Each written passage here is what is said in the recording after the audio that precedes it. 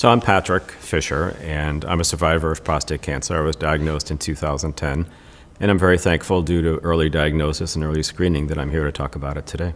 You know, it's not so good to let fear stop you from getting your diagnosis because what I continue to say is that with an early diagnosis, there is a potential for a cure and a long life beyond diagnosis. If you let fear cause you to not be screened and to know about your disease, the end result may not be so pleasant.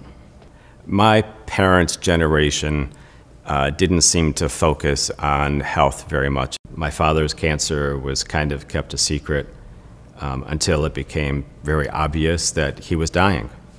And at that point, then it was a family circle.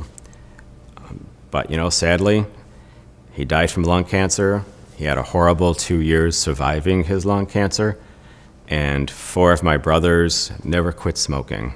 Hopefully we're doing a better job educating our youth and children today that we are in charge of our own health, and it's up to us to take action and to stay current on screening techniques and getting screened against cancer.